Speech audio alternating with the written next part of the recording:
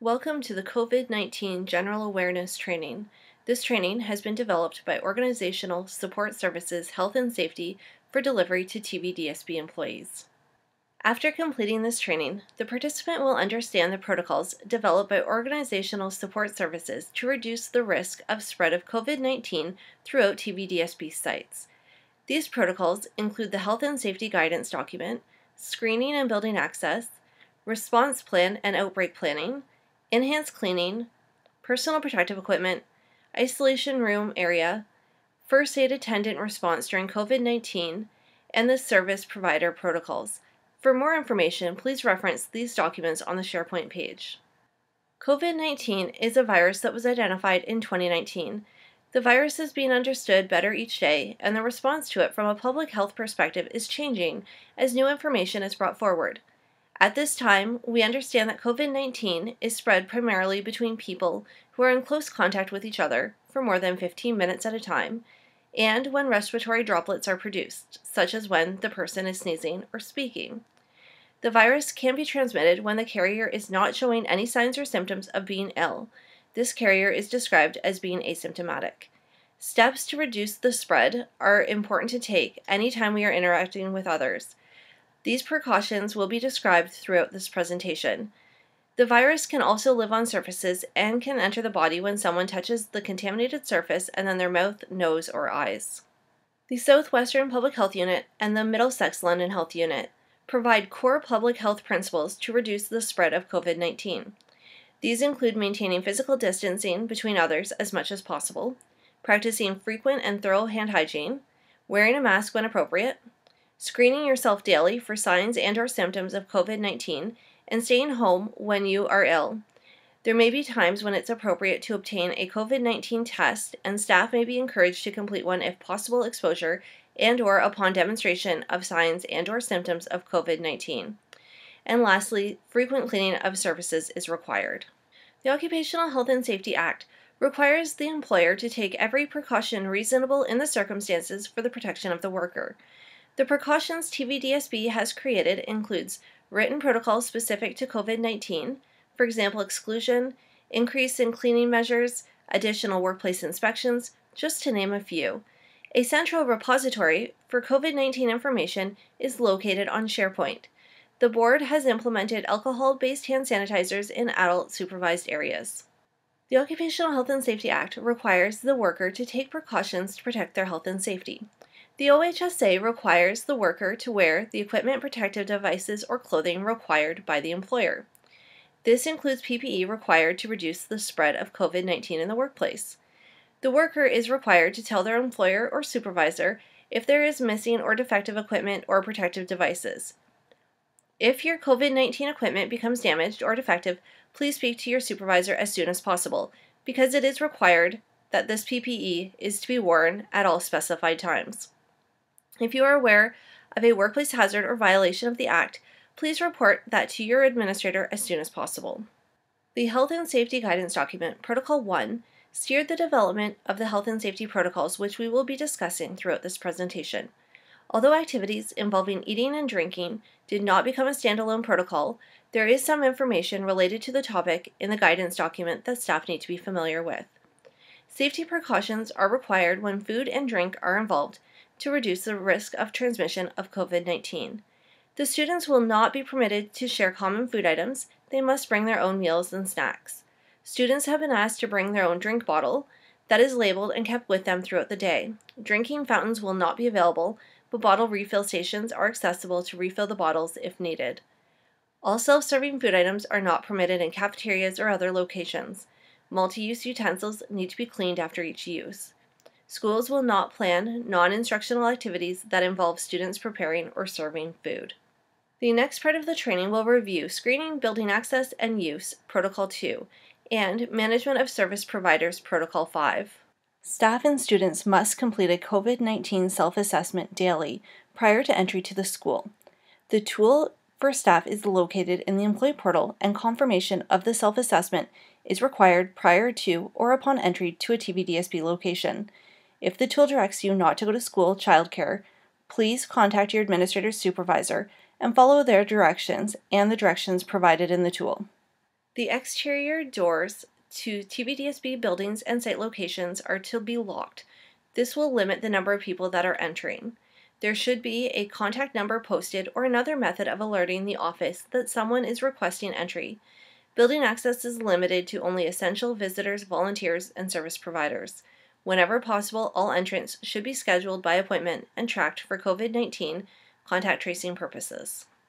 Every TVDSB school and location will need to have a method to effectively track entry into the building. Any visitors, service providers, etc. will need to complete the record upon entry and exit of the building. These records must be maintained in a secure location for a month. All entrants into a TVDSB location, including staff, are required to follow the signs located throughout the building. Each building will have designated routes for entering, exiting, and moving throughout the building. Follow the directional markers and cues to help remind yourself and the occupants you may be responsible for to help maximize distancing. Some areas within TVDSB buildings will be limited to the number of people that can occupy a room. This number may be reduced from the fire code occupancy number to allow for physical distancing. Locations with elevators will have signs posted to inform riders of the precautions that are to be taken while using them for transportation. If you take an elevator during the course of your regular workday, please review the signage posted at the elevator before entry. When service providers and/or visitors are required, they must also wear medical surgical masks, complete the screening, and sign in and out of the building. Some service providers are exempt from wearing medical surgical masks, and a face covering, for example a cloth mask, is permitted. If they become ill during their visit, they are to leave immediately. The Management of Service Providers protocol applies to anyone who is hosting a service provider into the building. The host is responsible for notifying the service provider of TVDSB's COVID-19 protocols 1 to 10 and any departmental COVID-19 protocols that are applicable to their visit. The host must also ensure the COVID-19 screening has been completed and that the service provider is following their industry's guidance that governs their work. Next, the training will review the Health Monitoring and Response Plan and the Isolation Room Area Protocol. These protocols provide direction for administrators, supervisors, and staff to follow if they observe someone becoming ill with COVID-19 throughout the course of the day. An isolation room area is required at each TVDSB location. This is a space where someone who is ill with COVID-19 signs and/or symptoms can go to remain isolated from the rest of the school population while awaiting for transportation. The isolation room area will have a sign to indicate its use when occupied. A staff member will stay with the ill student and attempt to maintain 2 meters of distance when possible.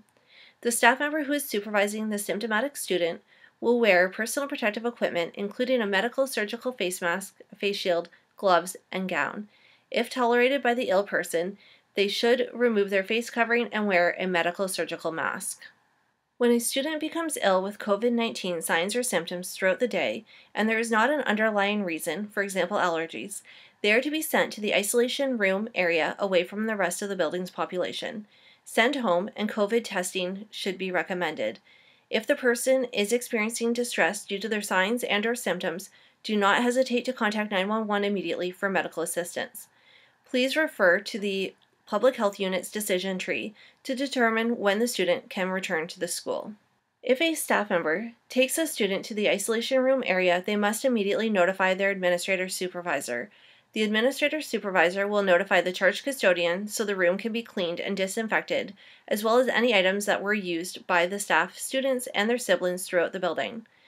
If a student or staff member is excluded and sent home, the other members of the cohort are not excluded from the school at this time. They should monitor for signs and symptoms and wait for direction, if any, from the Public Health Unit. If a staff member becomes ill with COVID-19 signs or symptoms while at work, they should let their supervisor know immediately and leave work if they are able. If they cannot return home immediately, they should isolate themselves in the isolation room area. They should follow the absence reporting procedure and are encouraged to be tested for COVID-19. There are many reasons why staff may be off related to COVID-19. Please speak to your supervisor for the most up-to-date virus coding instructions. If the staff member tests positive for COVID-19 while in the workplace, they must complete the Employee Accident Incident Report in the Employee Portal as soon as they're able to. The administrator should code the Employee Accident Incident Report as a healthcare incident and log it as a TO6 exposure and C25 other. There are requirements for reporting staff members who become ill while at work to the WSIB Administrative Labor within specified timelines. This section will review proper hand washing techniques using soap and water and alcohol hand-based sanitizer to help prevent the transmission of COVID-19. Hand hygiene refers to hand washing or hand sanitizing to remove or kill the virus.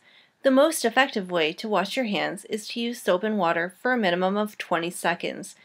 Hand washing facilities with soap are available at TVDSB, and signs will be posted at these stations. Hand sanitizer is effective when your hands are not visibly soiled.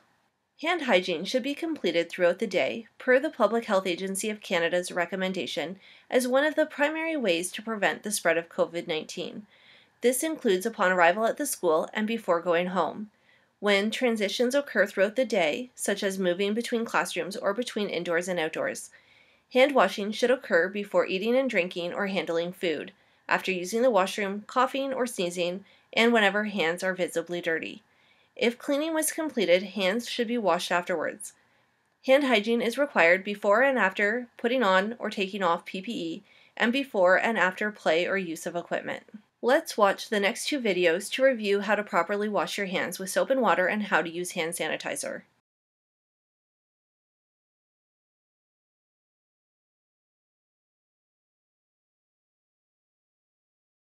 Wet your hands with warm water. Do not use water that is too hot or too cold, as it is hard on your skin and will lead to dryness. Apply liquid or foam soap. Lather the soap and rub your hands palm to palm. In healthcare settings, bar soap should not be used for hand washing because it is easily contaminated. Rub in between and around your fingers. Rub the back of each hand with the palm of your other hand. Rub the fingertips of each hand in your opposite palm. Rub each thumb clasped in your opposite hand.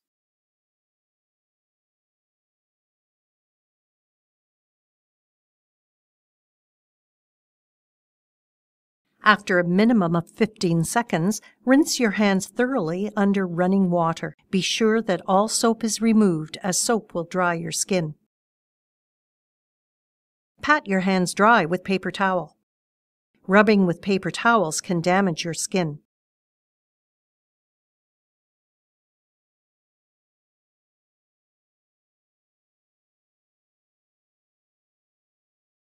Turn off water using a paper towel to avoid recontaminating your hands. Dispose of the paper towel into a waste container.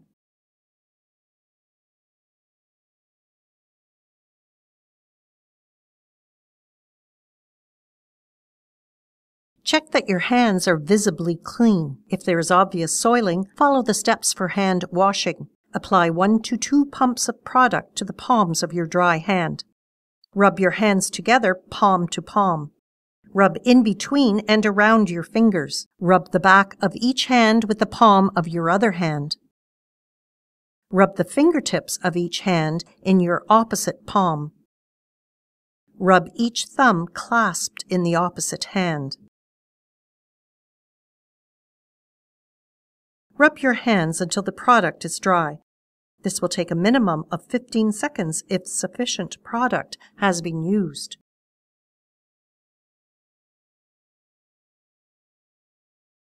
Let's review the steps from the videos.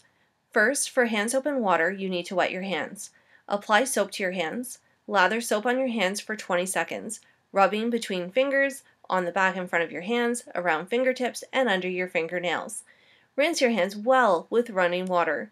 If you're using paper towel, pat your hands dry, or if available, use a hot air blower. Turn off the taps with the paper towel if it is available. If you touch the door handle because the paper towel is not available, use an alcohol-based hand sanitizer after exiting the washroom. Alcohol-based hand sanitizers can pose danger to occupants if not used and stored correctly. Hand sanitizer is available at all TVDSB locations, in adult supervised areas, or in areas capable of being secured when adult supervision is not available, for example in offices or learning commons. When they are not in use, the bottles must be stored out of the reach of students, and students should be supervised when using them. Alcohol-based hand sanitizers are flammable, and the product should not accumulate on carpets, floors, or surfaces. They can also cause the floors to be slippery. Any spills should be cleaned up immediately.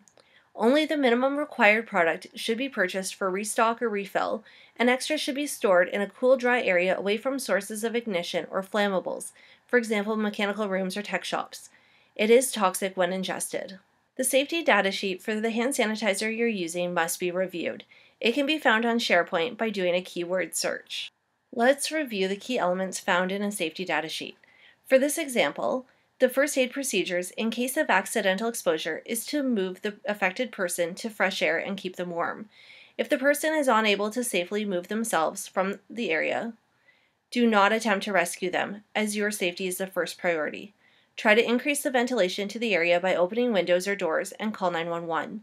If the product was ingested, do not induce vomiting. Medical attention will be required. If the clothing has come in contact with the product, remove the clothing. Consider providing a clean blanket to the person to maintain warmth and privacy. If there was eye contact with the product, remove contact lenses, if any, and open the eyelids. Rinse the eyes for 15 minutes.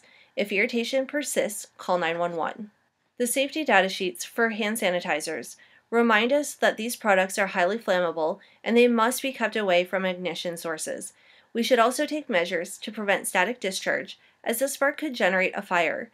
The product should not be discharged into drains or watercourses. If a spill occurs, eliminate ignition sources, absorb the spilled material with a non-combustible absorbent material like a paper towel, and collect the waste in a suitable waste disposal container and seal it securely. This is another reminder to review the safety data sheet on the SharePoint website. Alcohol-based hand sanitizers can pose danger to occupants if not used and stored correctly. When they are not in use, the bottles must be stored out of the reach of students, and students should be supervised when using them. Alcohol-based hand sanitizers are flammable, and the product should not accumulate on carpets, floors, or surfaces. They can also cause the floors to be slippery. Any spills should be cleaned up immediately. Only the minimum amount of required product should be purchased, and extras should be stored in a cool, dry area away from sources of ignition. It is toxic when ingested. Personal protective equipment is designed to help protect the wearer of bodily injury or infection. As a worker, you're required to wear and/or use the personal protective equipment when it is prescribed by the employer. The next slides will review the personal protective equipment that is required specifically for COVID-19. It may need to be worn in addition to other required PPE for your job. If you have any questions about how to fit the PPE around other required equipment, please speak to your supervisor for clarification and further direction. The Ministry of Education provided direction that all school staff are to be provided with medical surgical face masks and face shields.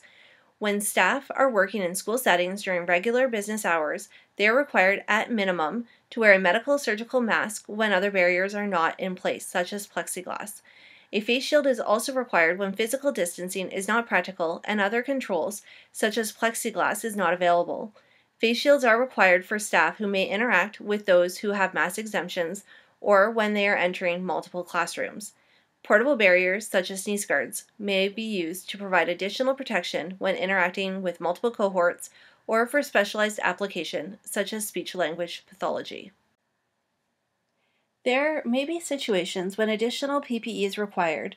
These circumstances may include staff who are responding to aggressive behavior while administering first aid, performing toileting activities, working with students with complex needs or within the special education program, or during maintenance activities that require two people to perform the task. Ensure that the PPE you are wearing is correct for the job, for example, as specified in the Management of Aggressive Behavior Safety Plan, for working at heights activities, etc., and that the additional COVID-19 PPE is worn as required for the task. The chart for COVID-19 PPE requirements by job task is provided in the Personal Protective Equipment Protocol 7. The COVID-19 virus can be spread through the mucosal membranes, such as the eyes. To prevent the spread of the virus, eye protection may be required when physical distancing cannot be maintained or when you're in an isolation room or the area with an individual with COVID-19 signs and/or symptoms. This equipment is designed to prevent large droplet aerosols and splashes from coming in contact with the eyes. A medical surgical mask is still required while wearing a face shield. To put on a face shield, wash your hands, and then grasp the face shield. Bend your head forward. Hold on to the face shield with both of your hands. Expand the elastic band and place it behind your head. Rest the foam piece on your forehead. Once the face shield is on and secure, check that it covers the front and sides of your face. To remove the face shield, wash your hands. Tilt your head forward slightly and grab the strap at the temples and pull it forward over your head. This will allow the face shield to fall off from your face. Wash your hands after removing your face shield and again after cleaning it or disposing it. Face shields and goggles can be reused. To clean the face shield, perform hand hygiene. Carefully wipe the inside and then the outside of the face shield or goggles, using a clean cloth saturated in dish detergent solution.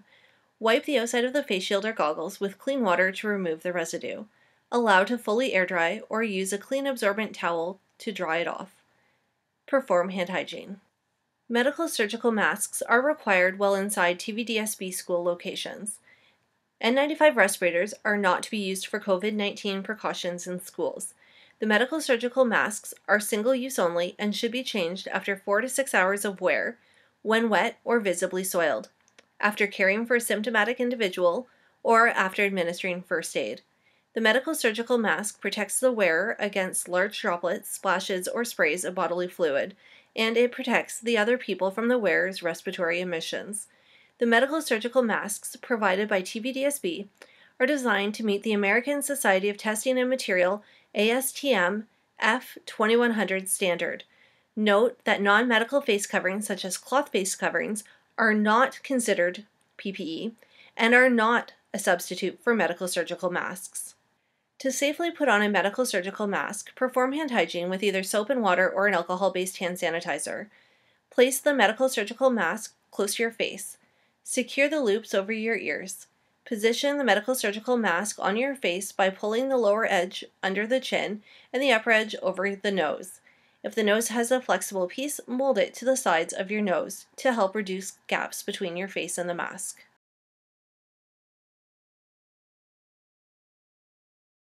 Clean your hands for 15 seconds before putting on mask and eye protection.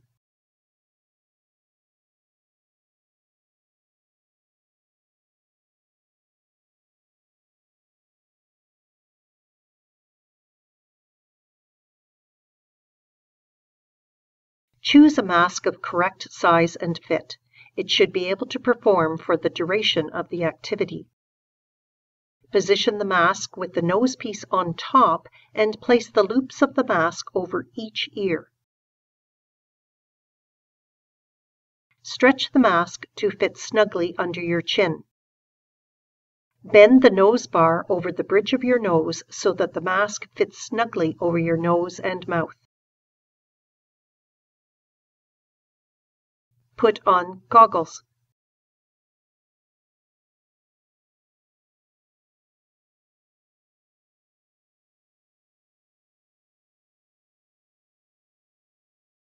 This is a reminder from the video.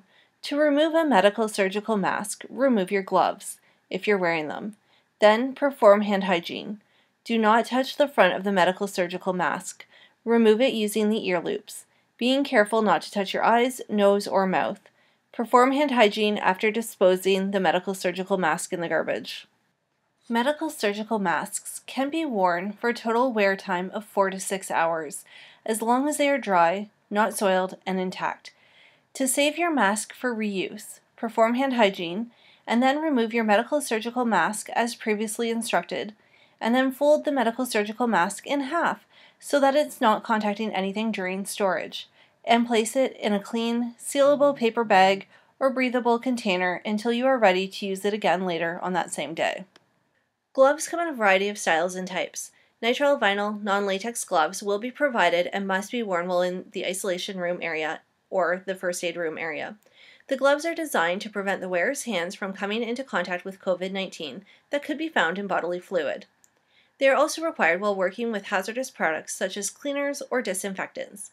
They must also be worn to prevent contamination of various surfaces where hand hygiene supplies are not available or impractical.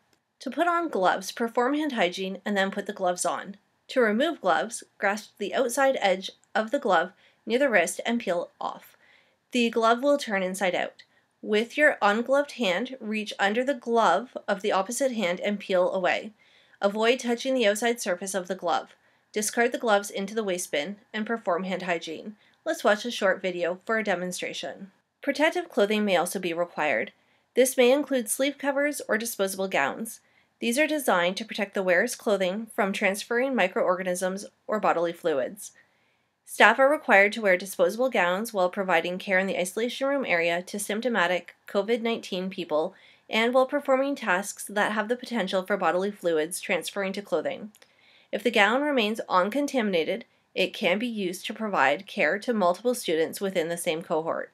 If you're required to wear multiple items of personal protective equipment, there is a certain order it must be placed on your body to ensure that it does not become contaminated. First, perform hand hygiene. Second, don your gown. Then, put on your medical surgical mask. Ensure that the noseband is snug around the bridge of your nose. Next, put on your eye protection. This might be your face shield or goggles. And then last, put on your gloves. Here's another chart to remind you of how to don your full PPE. Your PPE will also need to be removed in a certain order to prevent contamination and the spread of microorganisms. First, remove your gloves and then remove your gown. Both of these items can be placed into a waste bin. Then perform hand hygiene. Next, remove your eye protection. Set it aside as it will be washed later. Your medical surgical mask can be removed next, following the steps that we watched earlier in this video. And again, perform hand hygiene to wash any microorganisms that may have been transferred from your PPE to your hands. This document is from the Personal Protective Equipment Protocol 7. Discuss with your supervisor what protective devices need to be used and when, as well as specific work practices that are in place to reduce your exposure. The PPE may need to be increased to adequately protect against COVID-19, such as first aid procedures that may require the use of isolation gowns. TVDSB encourages all employees to seek medical attention if they have contact with another person's bodily fluid. For example, if a worker was bitten. Ensure that the employee accident incident report is filled out, and if medical attention is sought, update abilities and wellness. This is another chart that can be found in the Personal Protective Equipment Protocol 7. Refer to this chart if there is a task where you are unsure of which equipment is required to complete the job safely. There are situations where staff may be excluded from wearing a medical surgical face mask temporarily. The medical surgical mask and face shield may be removed if physical distancing can be effectively maintained during recess, outside activities, lunch or break times, during emergencies, or for medical purposes. If there are tasks occurring outside of regular business hours, such as nighttime cleaning, if a staff member is in an area not designed for public access and is alone, for example, a private office, or if there are sufficient barriers provided to protect the worker from close contact with a member of the public, staff, or students, for example, a plexiglass barrier. The Minister of Education stipulates face covering requirements for students. Please refer to TVDSB COVID-19 protocols and instructions from your supervisor for more information. As precautionary measure, some new chemicals have been purchased and will be used in TVDSB locations. These new chemicals include alcohol-based hand sanitizer and hydrogen peroxide-based disinfectant cleaner. For facilities purposes only and other very specific areas, additional chemicals may be used. Please check with your facilities team or your administrator. For new products to TVDSB, the SDS sheets will be linked to the Health and Safety SharePoint website and should be located in the first aid room. The Enhanced Cleaning Protocol sets out instructions for cleaning hard or non-porous surfaces. Cleaning disinfection schedules will be established for high-touch surfaces based on frequency of contact. For some surfaces, existing cleaning schedules may be sufficient. For others, they may need to be cleaned or disinfected before each new user touches them. Disinfecting refers to the use of chemicals to destroy or irreversibly inactivate all specified organisms on a surface within a set time frame. Disinfecting does not necessarily clean or remove germs from dirty surfaces. However, killing germs that remain on a surface after cleaning further reduces the risk of spreading infection. Approved disinfectants for COVID-19 must have a drug identification number, or a DIN. This number means that it has been approved for use in Canada. Custodial staff will complete the routine cleaning, including high touch points. Non-custodial staff are responsible for cleaning and disinfecting shared items, for example, some toys, markers, etc. Items that are porous, for example, stuffed animals or soft puppets, should be avoided. This also includes before and after use of appliances in the staff room. Only approved chemicals are permitted at TVDSB. The TVDSB disinfectant of choice is ES65H, which is a hydrogen peroxide cleaner and disinfectant. This will be the primary product used for general cleaning and disinfecting either by hand or by electrostatic sprayers. This product has been approved by Health Canada for effectiveness against COVID-19. Please ensure you are familiar with the above first aid measures and what to do in case of a spill. There are no personal protective equipment required for general use of this product. Facilities personnel who use this product for extended periods of time are expected to wear the appropriate gloves. When using a disinfectant, paper towels can be used. Where applicable, microfiber cloths can be used, ensuring they follow the above instructions for use, and ensuring that it is saturated with the solution. Reapply the solution as needed. When using this product, apply a visible film of solution onto the surface and allow it to sit for 10 minutes to kill any microorganisms. If the solution dries within 10 minutes, reapply. Change your cloth or paper towel daily or when they become visibly soiled. They need to be cleaned by placing them in normal laundry with liquid detergent. Non-custodial TVDSB employees are to set their cloths in the designated spot for exchange by the custodian. At no time should keyboards or other electronics be submerged in cleaners or disinfectants. Always apply the cleaner to the microfiber cloth and then apply it to the surface of the item. The first aid protocol outlines additional steps that are required to keep the first aid attendant and patient safe. Although we have a number of first aid attendants at each site, there should only be one person who takes the lead and helps the patient, entering the 2-meter space of the patient if required. Other trained first aid attendants or TVDSB staff bystanders can offer to provide assistance without entering the 2-meter space of the patient, unless relief to the lead first aid attendant is needed. Roles they may assume include evacuating and supervising the rest of the class, obtaining a first aid kit and an AED, or taking notes.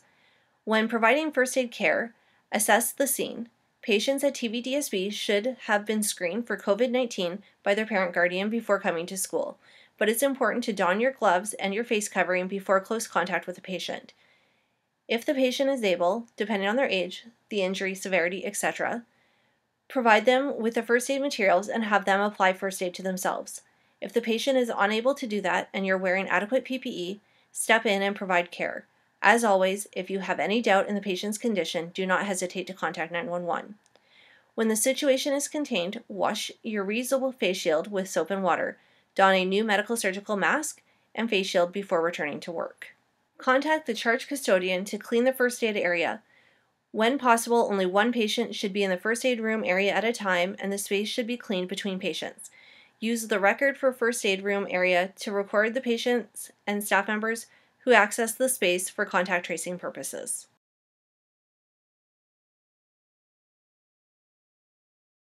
Testing of our emergency procedures remains very important and must continue. TVDSB schools and locations are required to complete emergency drills per the board's emergency policy and procedure.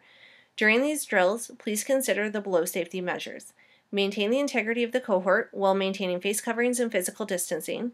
The evacuation of the school population does not have to occur simultaneously. General safety of all occupants takes priority over COVID-19 precautions. If procedures are changed to accommodate COVID-19 protocols, for example, wedges indoors that are not fire doors, there must be a process established to ensure the integrity of the procedure is maintained. For example, removal of those wedges during a fire alarm. 2 examples of emergency drills that must be completed are high wind drills and lockdown. These must follow the emergency procedures and be scheduled, one in the fall and one in the winter. Suggestions to manage these drills are to have single classrooms complete the drill one at a time, ensure face coverings and PPE is worn, ensure windows and doors are secured.